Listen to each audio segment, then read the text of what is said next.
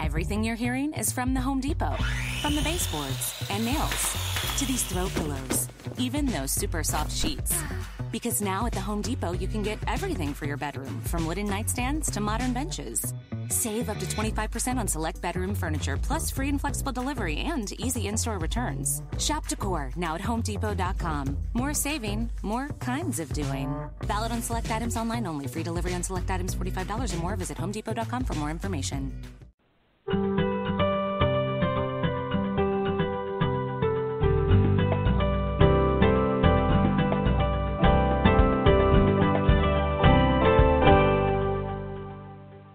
Welcome to Creating a Family, talk about adoption and foster care. Today we're going to be talking about raising a child with fetal alcohol spectrum disorders, otherwise known as FASD. Here's a sample of what you're going to hear. Usually the most challenging behaviors often are the secondary behaviors. And as we understand who a child is and make a good fit between who they are and their environment and our expectations, there tends to be less secondary characteristics.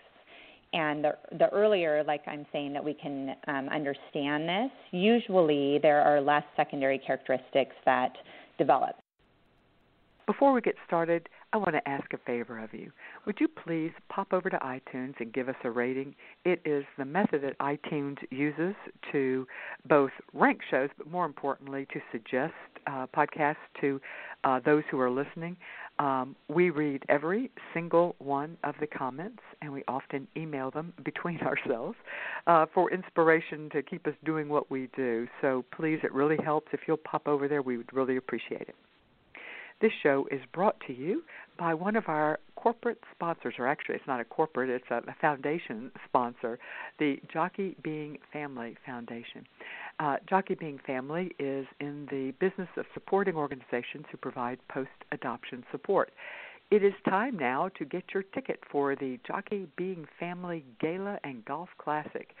It is through this fundraiser that they are able to support organizations such as Creating a Family and this show.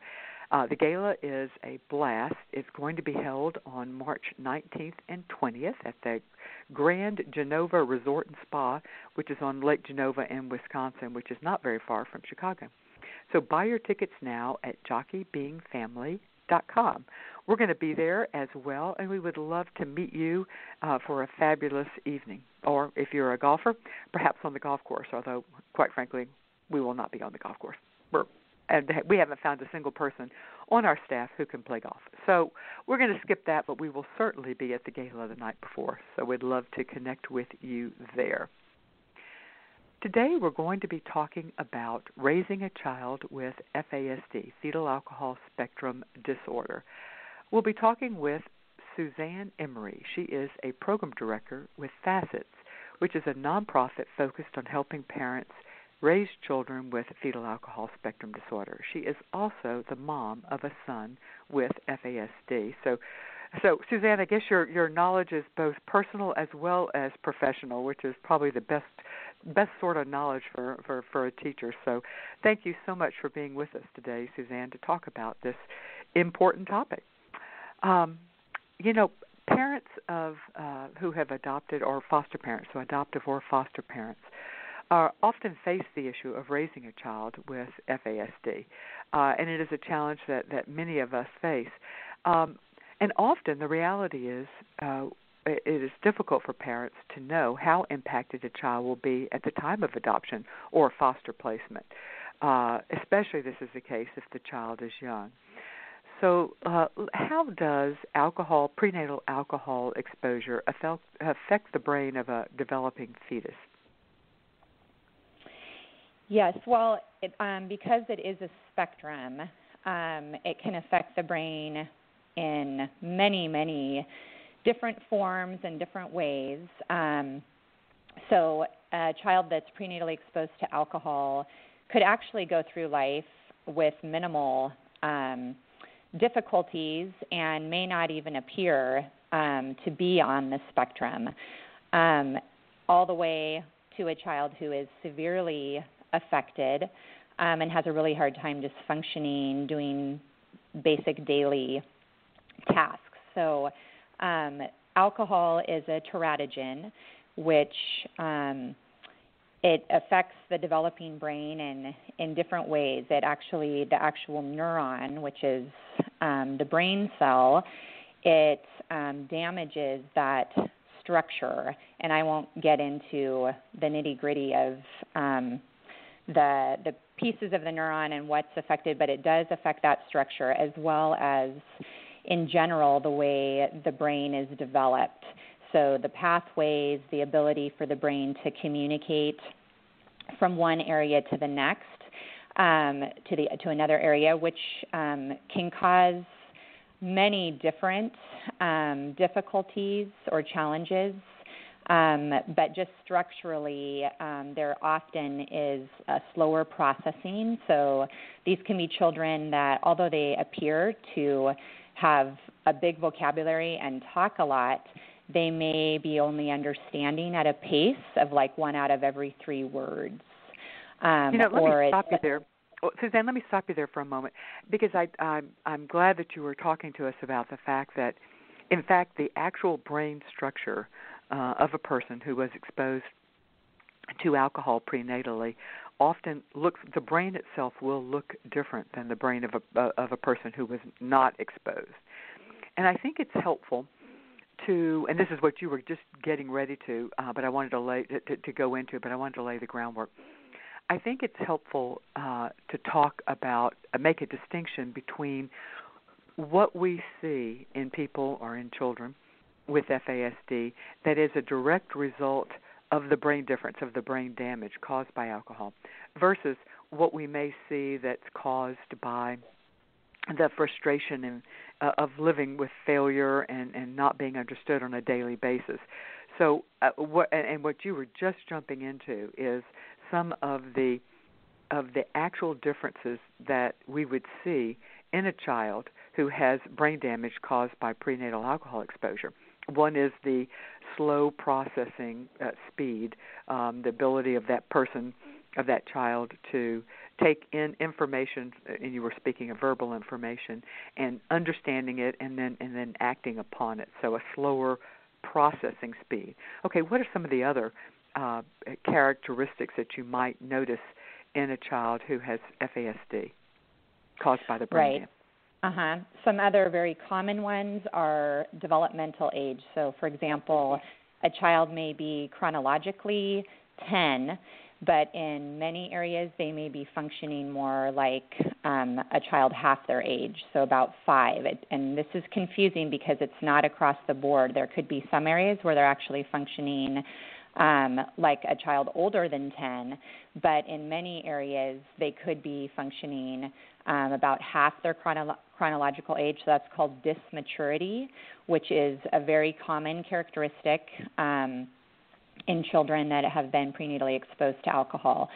There can also be memory difficulties, both short and long term. So these children usually you can't tell them something one time and they remember it and are able to build on that information. They often need reteaching.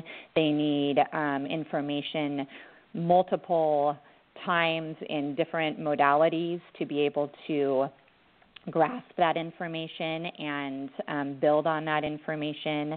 They often have a lot of different challenges, for example, in what we call executive functioning. So the ability to plan, to organize, to understand consequences, for example, to associate behavior with what we often do with behaviors is reward or give consequences. They have a hard time making that link. They tend to be children that are very impulsive, that don't have that moment to think before they talk or before they do something. There can be challenges in communication, so language and communication. So they may, for example, like with rules, they can hear the rules, they can tell you what the rule is and what will happen if they break the rule, and then when they actually break the rule, they don't understand why they're receiving the consequence. So it gets very confusing for parents and caregivers because it appears that they're understanding more than they are.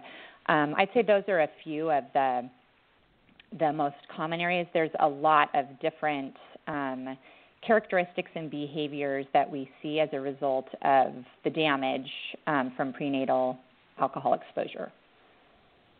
Often I hear of parents saying that their child with FASD is also more stimulative to lights, sounds, temperatures, taste, touch, so sensory processing issues.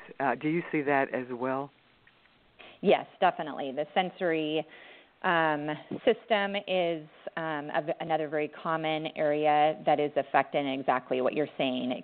They can be children that are very easily overstimulated, or the opposite, understimulated, or yes, very sensitive to things in the environment, noise and lights and people, and so yes, these kind of things can make it challenging, especially when they get to be school age in the kind of educational environments that children are often in. And do you see that it's a fairly good rule of thumb to say that the child's developmental age would be about half of their chronological age? And obviously that somewhat depends. I mean, it becomes more, the general rule becomes more set as the child gets older. But is that a good general rule of thumb? Yeah, I would say it's definitely a generality, but as I work with parents in my experience, I think it's very common that at least in many areas, a child may be functioning about half their chronological age in some areas. In other areas, like I said, they could actually be performing above their chronological age, but socially and in some of these areas that we're talking about language, understanding language, processing, social interactions, definitely often they're performing at about half their developmental, I keep getting those words confused, chronological age. Yeah, I do that too. All right, so we've talked about the things that you've mentioned are things that are direct result, are behaviors, or difficulties that are a direct result of the brain damage caused by the alcohol exposure. Now, I want to start talking about some of the secondary behaviors that we might see that, as I mentioned before, are less a result of the actual brain damage, but more from just the fact that a child with a damaged brain has to work harder and faces more failure and more being misunderstood than another child, so who doesn't have brain damage. So what are some of the secondary behaviors that we might see caused by this frustration and life with brain damage? Right. So some of the secondary behaviors can be things like getting angry very quickly, having outbursts, being frustrated, withdrawn. They can actually kind of shut down and go into themselves. It can be things such as acting out inappropriately in a sexual way, depression, all of those kind of behaviors are really alarms to us. And as you're saying, they're called secondary characteristics that any of us would develop over time if we were chronically frustrated and stressed, or if what the people around us were expecting more out of us than we can actually do. And I would add difficulty in making friends and fatigue, because, as we said, these kids are working hard just to get through a day, harder than someone else. So I would throw in and difficulty making friends, because these behaviors, as well as the brain damage itself, make it harder. All right. Definitely. I think that we often think of kids with FASD as having more behavioral problems than a child without fetal alcohol exposure. Is that a general rule of thumb, or if raised within an understanding environment that addresses and is set up to handle and help the child handle the brain damage that may be caused or has been caused, would the secondary behaviors necessarily always develop? Right. That's a great question, and that's exactly why I do what I do. And FASCETS, the organization I'm a part of, we teach what's called the FASCETS brain-based model. And what we see is when, from an early age, children are understood for who they are and what they can and can't do, and there is an awareness that there could be an invisible, really FASD is an invisible brain-based disability. And when that is understood, usually the most challenging behaviors often are the secondary behaviors. And as we understand who a child is and make a good fit between who they are and their environment and our expectations, there tends to be less secondary characteristics. And the earlier, like I'm saying, that we can understand this, usually there are less secondary characteristics that develop. So it can still be challenging for parents to understand what those primary characteristics are and to provide the supports and accommodations around a child for them to be successful. But those tend to be less challenging for parents to understand and to provide those accommodations than when a child has lived a long time not being understood and has developed these secondary characteristics. And then that's where we usually see and people are interpreting these kids as behavior problems or even, misinterpreting those kind of behaviors and thinking that they're lying or being manipulative or rebellious or all these kind of words that we use to judge children without really understanding the root of the behavior. You had talked before, and I think the word you used was dysmaturity, but another way to say that would be a wide gap between different areas or types of maturity. An example of that would be, let's say, a child who's chronologically 15 but has the language skills or the expressive language of a 20-year-old, the social skills of maybe an 8-year-old, the reading decoding skills, maybe age on, 15, but the reading comprehension of an 8-year-old, and maybe the math skills of a 7-year-old, something along those lines. Uh-huh. So we see which has led people, and this is a term some people like and some people don't, but a Swiss cheese brain.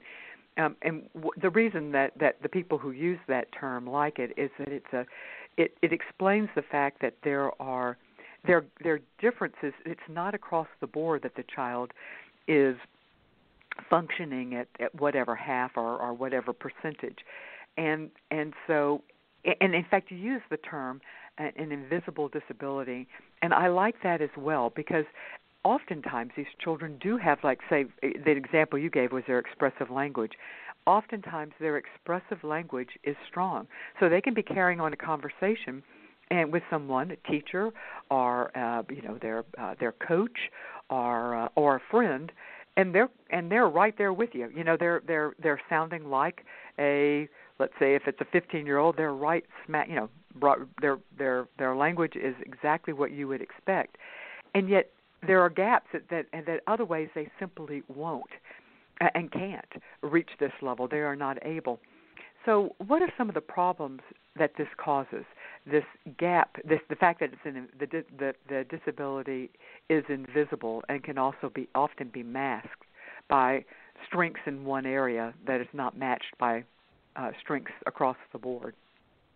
Right. Another great question.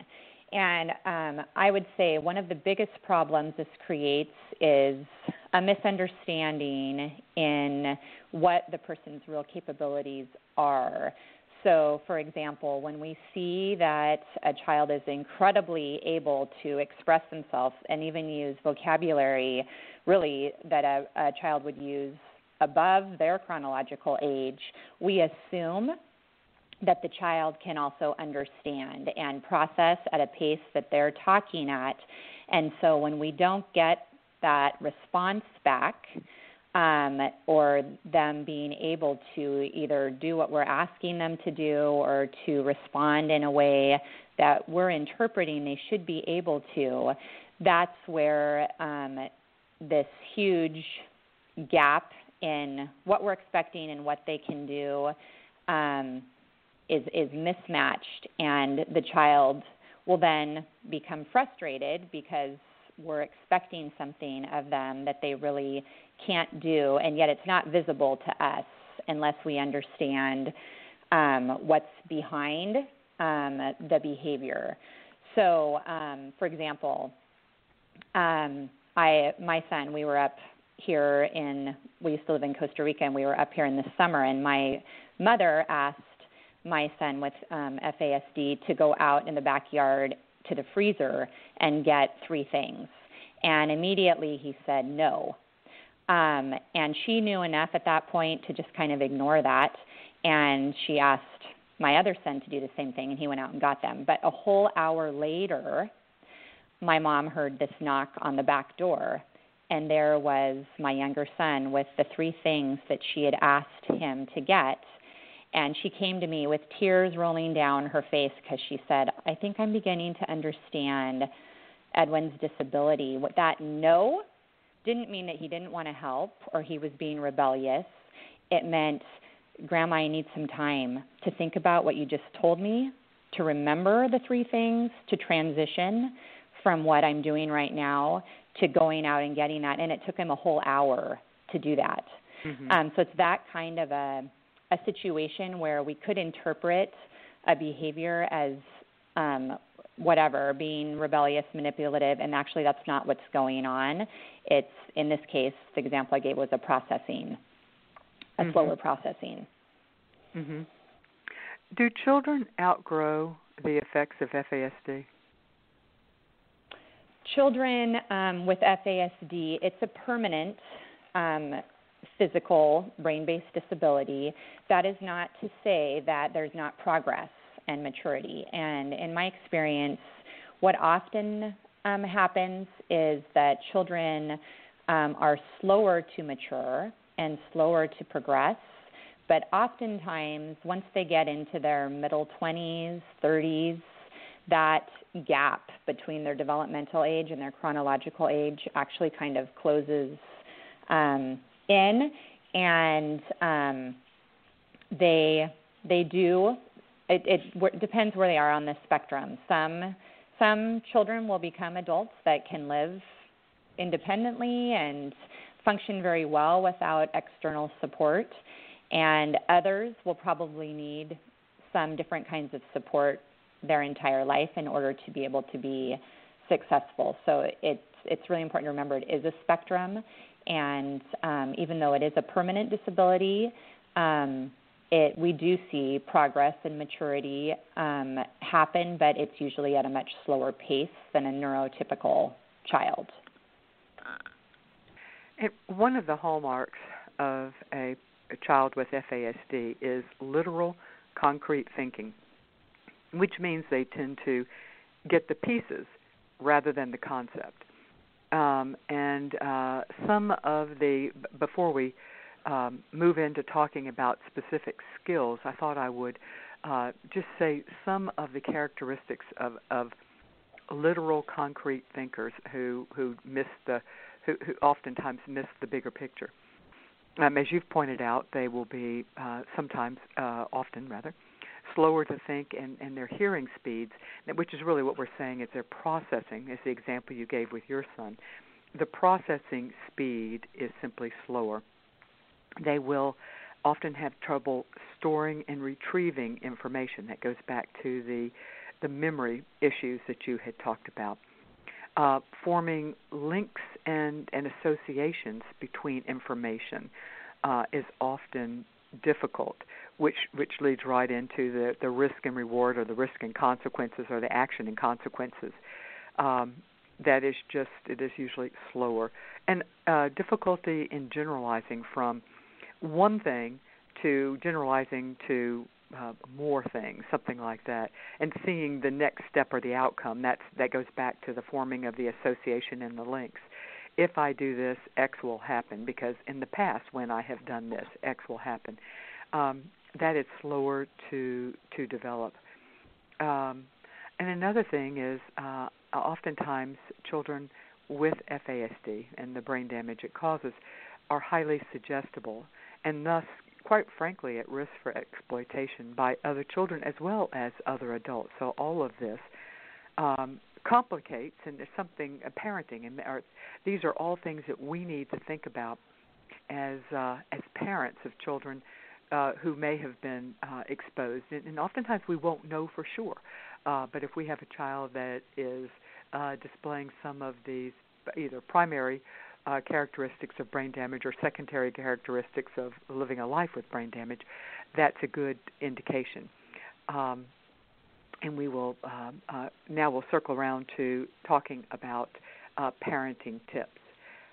But first, I want to take a moment to remind people that this show and everything we do on this show is brought to you or is made possible by the support of our partners who believe in our mission of providing unbiased, accurate information to both adoptive and foster parents, as well as to the professionals who serve them.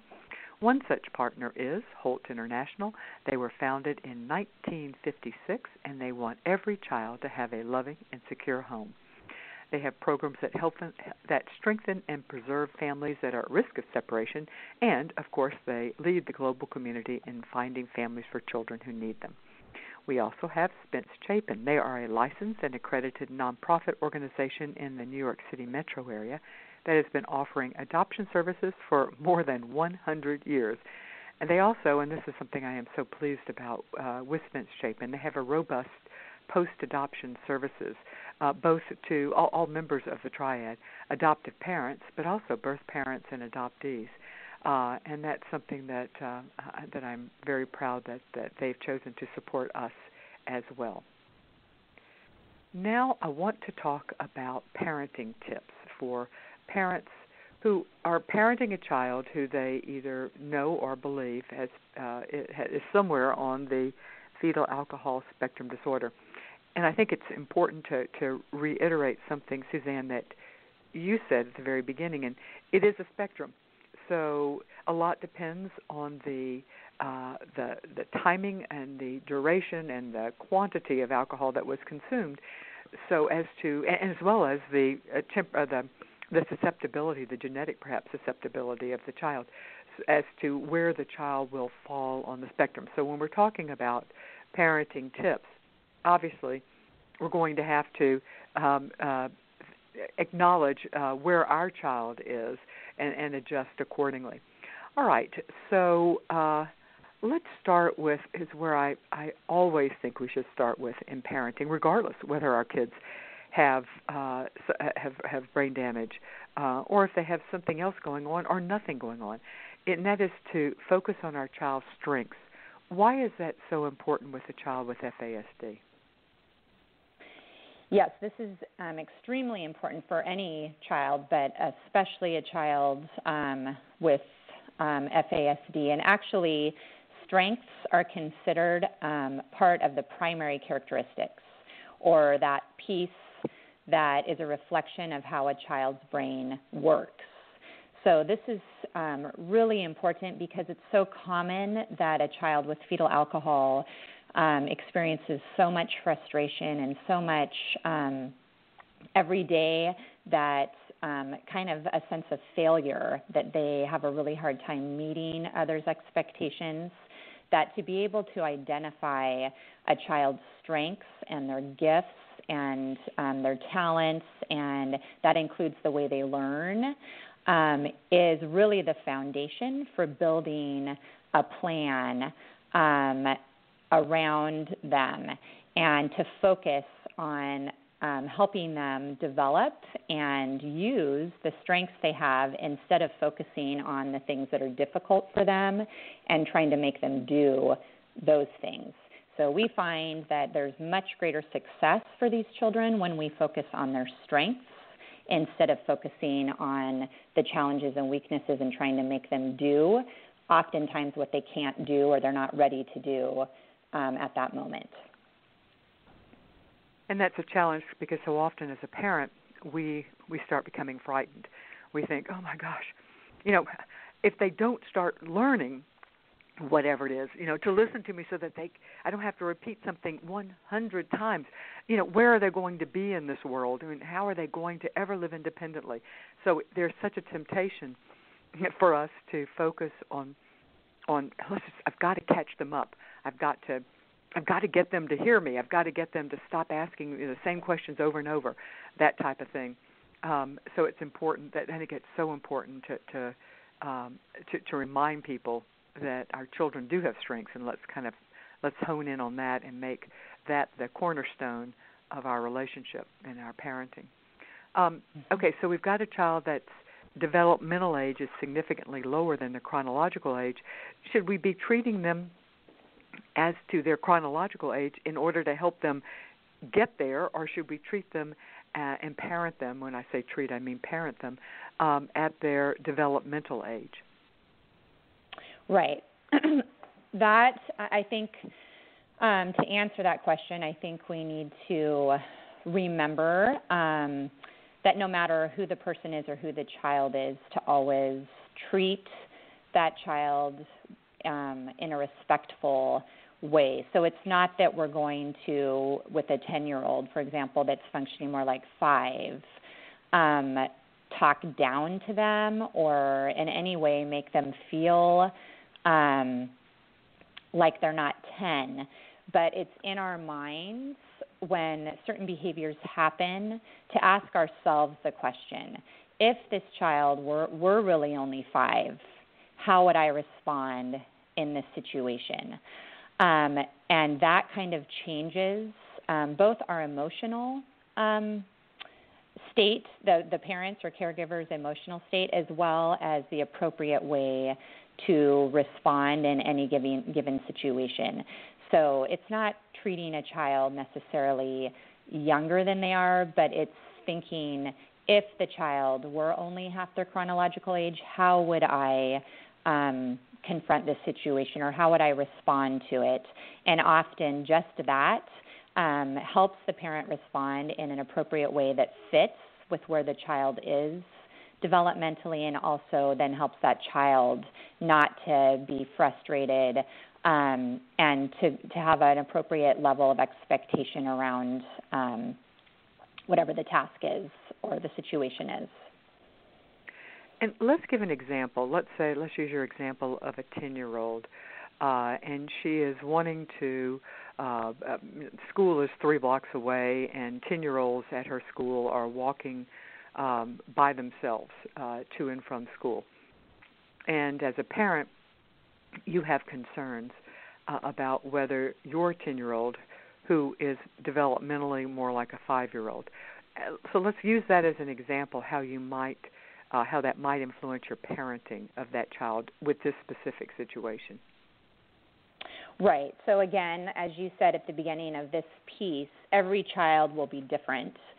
And so it's hard to make a generalized statement about this, but like we're talking about, if a 10-year-old is really more like 5 in a lot of areas, the good question to ask would be, in this situation, if my child was only 5, would I let them walk by themselves to school at this stage of the game?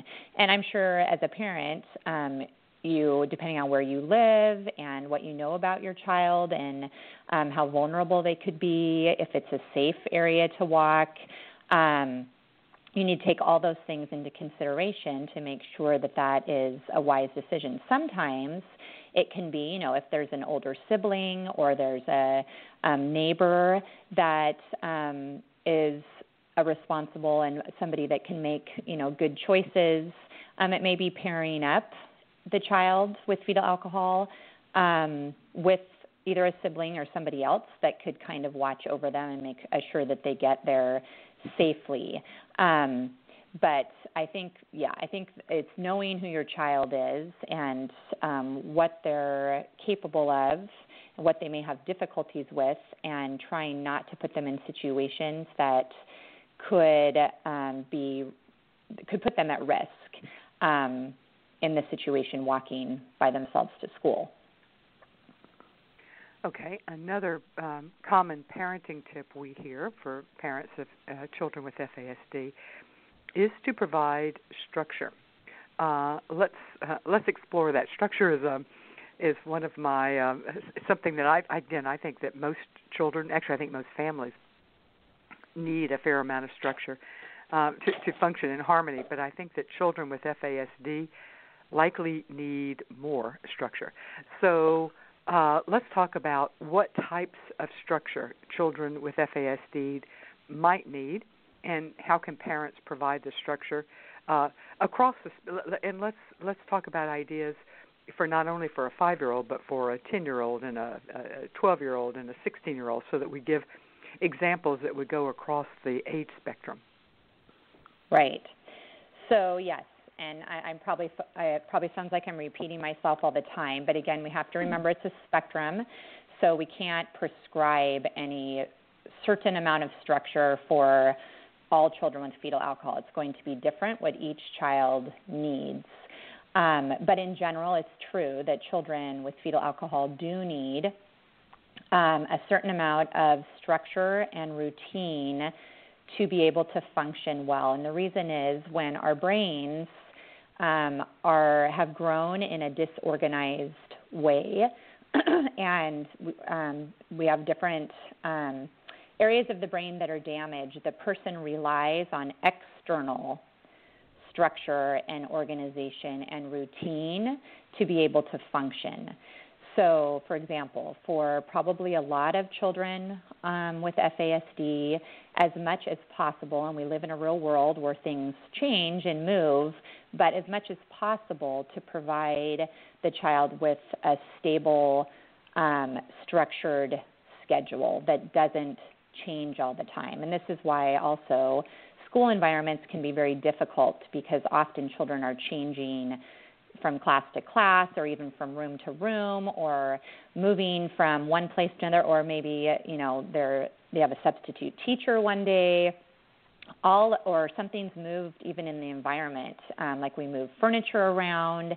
All of those things can be very disturbing to children with fetal alcohol and cause them to really not be able to function. And I'll give a really brief example with this one too. We had a routine in our house that just for breakfast, one day we'd eat cereal and one day we'd eat something else for breakfast. And we'd go, every other day like this. And one day, I don't know why, but I forgot where we were in that schedule. And it was a cereal day, and I served something else. And when my son came to the table, it was like the world had ended. He melted. He was, at this point, probably like 12 years old. And that was just enough to really ruin the whole entire day. He was off the whole entire day. And so it can be little things like that they rely on to function and to feel organized and to be able to navigate the world. And like I said, it's not always possible for parents to do that 100%, but as much as we can, it usually helps a child be able to regulate themselves and to be settled enough that they can depend on the outward structure and routine to function as well as they can internally.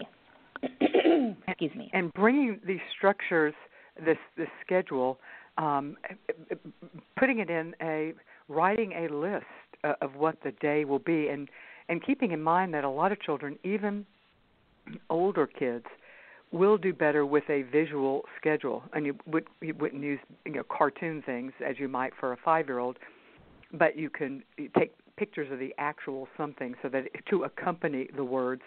So a schedule that says, we get up at this time, we brush our teeth. After we brush our teeth, we put on the clothes that were laid out on the chair the night before. We come down to breakfast. On Monday it is, but with cereal. On Tuesday it's eggs or whatever it is, if you have that in your routine. Then we get our backpack. And then we go to school, and we come back, and on Monday we go to flute lesson, and then we come home. Whatever. That the child can see the schedule. That also for some children, that allows parents to, if there's going to be a change. Flute teacher calls and says, I'm sick today, so they're not going to do it. They can point to the place on the schedule and even perhaps scratch it out so that the child has a visual reminder of what the schedule is going to be. So something that concrete. So make your schedules as concrete as possible is a good thought. Another technique that people use to provide structure are lists. I know of a family that has a backpack list, a school backpack list, and every morning one of the child has to check off the list. Homework is in the homework folder. Lunch is put in. I have a pencil, or pencil is there, or whatever whatever needs to be in the backpack. Have you found lists such as that? Are there other examples you can think of where a list is effective? Again, I think it will be really different from child to child. For some children, that may be helpful if they are visual and they can read. That's the other really important thing to think about if you're going to use that. I think the most Although you important... could the family I knew of actually took pictures. It was... Yeah. So the child could read, but the words usually didn't mean a lot. So pictures is what they used. But go ahead. Right. No, I'm just saying. I think it's hard in general to give techniques or ideas that are going to work across the board because every child is really different, and that's why it's important to know their strengths and how they learn. And we always want to ask the question with any strategy we're going to use, what does a person's brain have to be able to do for this strategy to be effective? Because we can try, and a lot of this is trial and error. So example with a list, we could try that, and if it works, great. But if it doesn't, instead of continuing to try to use the list, we want to ask the question, why isn't this working? And what might be something that might be more helpful? So that's, I think, where at least the model we use is very different than a lot of other parenting strategies for kids with fetal alcohol because it's not prescriptive. There's not a recipe. You have to look at every child as an individual and kind of go through, we have a couple different kind of grids that we work through with any different situation that are very individually based to try to help parents understand whatever they're trying to have their child do, what the brain is able to do, and then get to an accommodation or an idea that may work for any given situation or expectation. And you can get some of that information at their website, which is FASCETS, FASCETS.org. So, and the purpose of what we're doing is, you're right, we're not trying to be prescriptive of saying what will work for every child.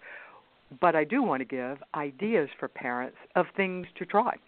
Because looking at your child and knowing that your child is struggling, then knowing that many children with FASD need structure to help them thrive, what are some ways that families can create structure for their child? And we've talked about having a predictable routine. Consider putting that routine in some form of written or visual format so that's actually something that the child can see. List is an idea if that's an area where your child struggles and if that is a good adaptive technique for your child. Another one that works for one of the things that children with FASD often have trouble with is time management. So what are some adaptive techniques that parents might try if their child is struggling with time management? And let's give the example of a child that has trouble moving through the morning routine and getting out the door on time. What are some adaptive techniques that parents may want to consider trying if that's a struggle that their child has? Right. So, some of the things you've already mentioned, may be helpful. And for morning routines, like thinking the night before, what can we possibly do the evening before to make the morning routine as simple and easy as possible. So laying out clothes or whatever will unclutter kind of that morning routine.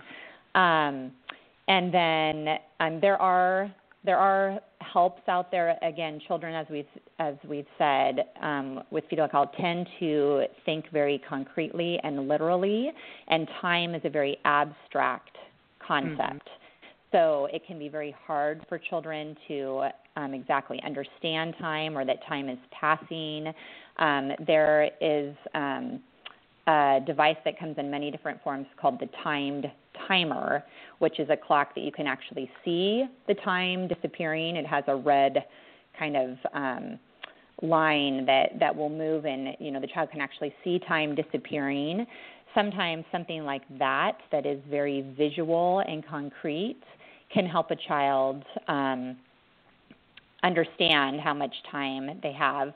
But again, this is an area where the child may simply need a lot of help from the parent, even at older ages, as teenagers, to move from one step to the next in a way they may need to be reminded each step along the way.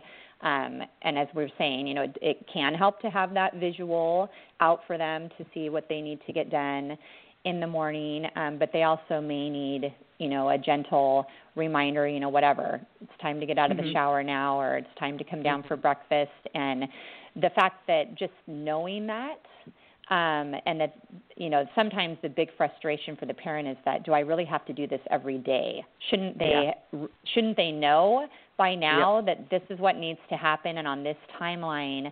And for a neurotypical child, maybe, but for these children, the answer is no. You may have to do this every day, and they may need these little reminders and time and getting them moving from one thing to the next. And just the fact that a parent could accept that that's what a child needs to be able to do this also helps the emotional frustration in the parent if they can accept that, and it will help the child too not to feel like their parent is breathing down their back and every morning starts out with a kind of battle trying to get the child out the door. So I think a huge piece is understanding where the child's difficulties are and what they need to be able to help everybody get through, for example, a morning routine in a calm way. Yeah, without ripping your hair out. Yeah, exactly. Right. I like. And one suggestion for children who have moved into having cell phones is letting them set the reminder app, or choosing a reminder app, or on their phone. Don't expect it to be a miracle. But ultimately, your goal is, if your child is ever going to does have the capability of learning this skill, is teaching them how to manage it. Although knowing full well that oftentimes people with the brain damage caused by FASD may always struggle with time management. All right. Moving on to another typical problem that many children with FASD have, and that is language processing. So what are some things that we parents can do? And I will start, because this is one that I am a wordy person, just by nature. If it could be said in 10 words, if it could be said in one word, I will figure out a way to say it in 10 words. And that's something that oftentimes, for many children who have slower processing, it's important to use fewer words, more direct, a lot less cushion words and soft words around it. Say what you mean what you say, and get it out there in as few words as possible. So I'll throw that out there as something that I have. It is a continual struggle for me, but for children who have language processing speed issues, I think it is very helpful. Can you suggest some other techniques for parents whose child does have language processing delays? What are some other things that a parent might think to do to make it easier for their child? Right. So, as you said, our world moves very fast, and we tend to move very fast. And I don't think you're the only one that speaks fast. Most of us do speak very fast. So it takes a lot of intentionality to slow down and not only say fewer words, but talk slower than would actually feel, comfortable. Those are a couple things, really basic things that can be helpful with that slower language processing. Again, using more visual aids instead of verbal can be very helpful. Again, an example of this would be, I used to be so frustrated because my son would be out playing when it was dinner time, and I would be, yelling out the door, 15 minutes, 10 minutes, 5 minutes, and no matter what I did or said, he would never be in at the time that it was time for dinner. And so one strategy in any of these areas is to include the child in what might work. Because they often have amazing ideas that we would never come up with. And I asked my son in this circumstance, I told him what was going on and what was frustrating to me. And I said, buddy, can you think of something that might be helpful for you to be able to know when it's dinner time and come in? And he said, yeah, Mom, why don't you make a big, huge sign with a hand, like motioning me to come in? And I thought, oh, all right, well, and that's exactly what I did. I made this huge poster board, and instead of yelling or talking to him, I would just say his name, put the board up, and he would look at it, and he would come in. And that didn't work for forever, but it did work for a while. And so I would say always including the child in whatever strategy you're coming up with, because they actually do have some amazing ideas. I think another really important thing with this processing, most adults have an expectation that children should obey immediately. Like if an adult speaks or if they ask something of a child, we have this kind of value that, immediate obedience is really important. And not that it's not, and obviously if it's a safety situation, there can't be any negotiating around that. But actually for a lot of these kids that have slower processing, immediate obedience is not possible. We have to give time.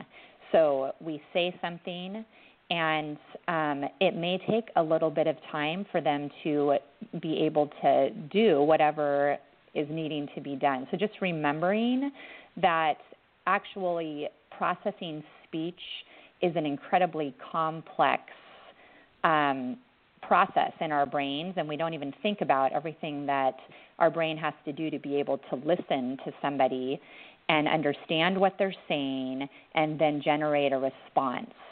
And that can take significantly longer for these kids. So just kind of lowering the expectation of immediate obedience can also be a really helpful strategy, both for the parents, again, emotional response in situations, as well as for the child to feel like they're not stressed, and their brain is actually going to be able to work better and faster if the parent is not stressed around them. That creates kind of even a bigger brain block for the child. So I would say those are some of the ideas that seem to be helpful around the slower processing speed. Yeah, those are excellent, and I particularly like that on a number of occasions you've talked about setting our parental expectations at the right place so that our frustration is under control. And I hear that loud and clear, that some of the best parenting techniques that we can do are having realistic expectations. Why do I have to say this over and over? Well, because my child has brain damage. I am not the one who came up with this, but I know of a mom who has sticky pads that she, the Post-it notes or whatever, that she's placed strategically throughout the house that she will see, and it says, it's brain damage, to remind her that when she begins to get frustrated, it's a reminder to her, a visual clue of sorts, to remind her that, yes, I have to parent differently, and I need to control my expectations. So that's something else to think about. Another thing that is helpful is to be very concrete in our expectations. Be home by 5. Don't say, I really need you to be, around 5. I want you here because we've got to do this, and if we're going to eat at 6, you got to be, blah blah blah. No, just be home at 5, and save the whys for later, or not even later. Just save the whys. Say fewer words and have it be very specific as to what you want. All right, one of the things another technique that we often do with neurotypical children is to give them choices. Although with some children with FASD, too many choices overwhelms them. So what are some ideas around ways that we can limit the amount of options our child has to decide between, if that's something your child struggles with? Right. So, yes, and as you just said, again, every child will be different in this, but it is very common, again, that choices are very overwhelming to kids with fetal alcohol because there's a ton of brain tasks necessary to be able to make a choice, analyzing and judgment and just a ton of different functions that may be very challenging for a child with fetal alcohol. So, again, it's going to be different with every child, but it can be helpful when at some point to really not give the child a bunch of choices, just say, this is what we're going to do. And as a child grows and progresses, and again, every child will be different. Maybe some children would be able to handle 2 choices versus 3 or 4 or 5. But as much as we can simplify life and help them, with whatever the situation is where there may be a choice, it can be helpful sometimes, and it feels really strange because we wouldn't usually do this with a neurotypical child, to not give them a choice, to just say, this is what's for lunch, or this is what we're doing. And you have to experiment. If that is frustrating, that they don't have a choice, then to open it up a little bit. But I think you do have to know your child and see how they respond to choices, and how many choices, and it can decrease frustration for actually at different stages of life for the parent to kind of just say, this is what we're doing, or this is, and it may be appropriate to not give choices in some circumstances. Or even simplify the choices. Right. If you're, do you want to clean up your room now, or do you want to clean it up in 30 minutes? Something along, so that you're giving a choice, but it is a simplified choice so that the child is getting experience, making decisions, but you're not overwhelming them. Let's talk about sleep issues. Again, and we're both going to sound like a broken record here. Not all children with FASD or somewhere on the spectrum struggle with sleep, but many do, and partly it's because, and this is, I think we see it a little more as the children get older, and it's partly because of time management issues, as well as perhaps lack of structure and difficulties with self-regulation. For a host of reasons, many children with FASD, and again, especially as they age, will struggle with sleep. So what are some things that, if your child is struggling getting to bed and getting to sleep and getting enough sleep, what are some tips that parents can think about that might work to try? So, again, we always want to, with any strategy we're going to try, we want to think about what the child's strengths are.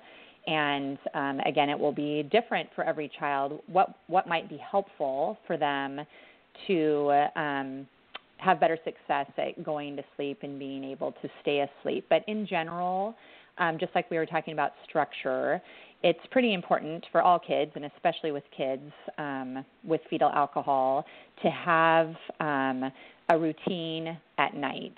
And so if, for example, a bedtime is 8, to perhaps think a couple hours before that, what are the important steps to take to get a child ready and their sensory system to be able to settle, to be able to go to sleep. So definitely, probably eating at least a couple hours before it's time to go to bed. Another real big issue with society in general, but especially with kids on the spectrum, is the whole screen time. And we know scientifically that it takes our brains 2 hours to settle after having been in front of a screen. So whether that's TV or phone or video games, it's going to be pretty hard for them to settle if they haven't had a couple hours without being in front of a screen. So that could be a really important factor in helping them get to sleep. And then just kind of basic relaxing, which again will be different for every child, whether that's having them take a bath at night instead of in the morning. If they like to be read to, there can be all kinds of things that can be used, like aromatherapy, massage, if the child likes to have somebody, with them. And so really thinking about who your child is and what helps them relax, and incorporating some of those elements into a night routine will definitely set them up for better success to be able to go to bed and then to have a restful sleep, and also assuring that they are getting enough sleep. As you mentioned earlier, these kids, because of the way their brain usually works less efficiently, they use up a lot of energy and calories just doing the basic things that for most of us during the day doesn't take a lot of energy. So they get more tired, they get exhausted, and they need, probably, even though some of them have a hard time sleeping, they need rest at night and sufficient amount to be able to wake up and function as best as they can the next day. I'm so glad you said that, because I think that they need more sleep as a general rule, because they're using a lot more energy. And one of the other things that we often see is that in order to have a less stressful morning routine, one of the techniques is just to allow more time, so you don't wake up running behind, so you're not looking at your child going, come on, eat, get it in, come on. All right, now, get your shoes on. No, you need to get your shoes on now. And so allowing enough time for your child to process through the morning routine means getting up earlier for a lot of families. And that's unfortunate, because that means the parent is getting less sleep too. So prioritizing sleep often means going backwards from what time you want the child to be in bed to wake up early enough in the morning, and then moving backwards to say, okay, how much time do we realistically need for a routine that goes for a child to go from full speed to restful calmness that allows sleep. And that generally, if you're sitting there adding those time, if you add up the time, it takes more time than most families initially think. So I think a helpful technique is for parents to think in terms of working backwards from the ideal bedtime and making certain that they've allowed enough time for a restful routine, which impacts every aspect of it, because it means what time you eat dinner, whether you shower, when you take your bath, that type of thing. So that's a great tip for parents to be thinking through. What is the prognosis? I think this is probably the question on many parents' minds.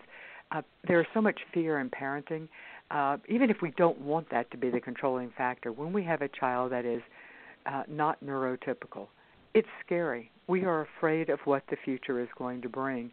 And that fear impacts our parenting, and sometimes it impacts us in ways that is not helpful for the child, because we're acting out of fear as opposed to faith that this child, that what we're doing will make a difference to help this child. So what does the research show? And again, we have to acknowledge that I'll just say it for you, but it much depends on how impacted, how much brain damage the child has, and the child's basic temperament as well. It's a multifactorial thing. It's not just the exact spot on a spectrum they are, but it's also many other things, including their environment and their own basic temperament. But what is the prognosis for a child who has significant prenatal alcohol exposure? Let's go ahead and say they're more than just the mildly impacted.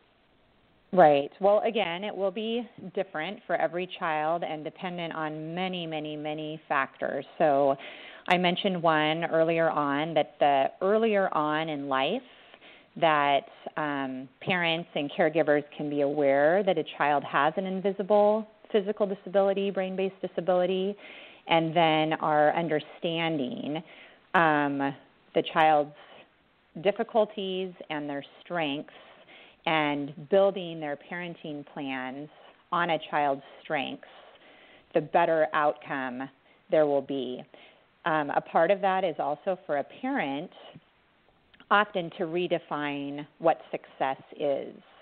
So a lot of this, again, it goes back to the parents. If our goal is for our child to graduate from high school and go to college and, have such and such profession and be independent, that may or may not be realistic for a child with fetal alcohol.